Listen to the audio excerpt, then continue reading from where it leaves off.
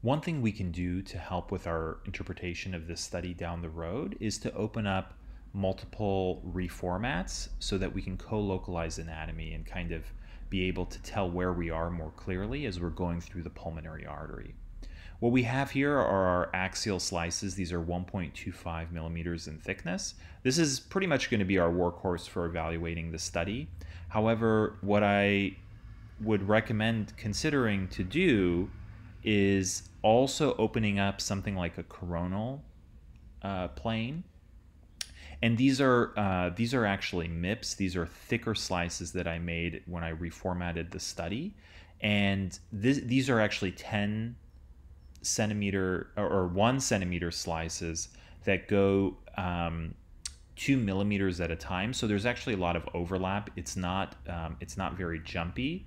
It actually is very smooth, but you're getting 1 centimeter slices each time, and the distance it moves as you go forward versus backwards is about 2 millimeters. So that helps kind of stack information together and see some of these branching pulmonary arteries a little bit more clearly. And then what you can do is actually go here and do your triangulation so that as you scroll through, you can click and kind of co-localize where you are.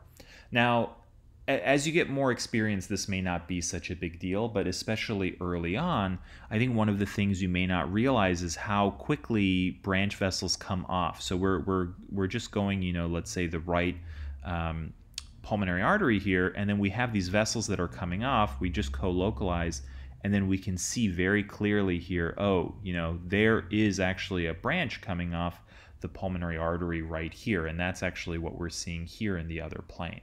So if you don't do this early on, you may not appreciate kind of where all these branches are coming off from, and you may, it's not uncommon to maybe blow past those branches there and just look kind of more distal and look at the branches there. So I think all in all, it's useful to use multiple planes, especially early on as you're learning, so you can kind of co-localize and just get a sense of how the anatomy works.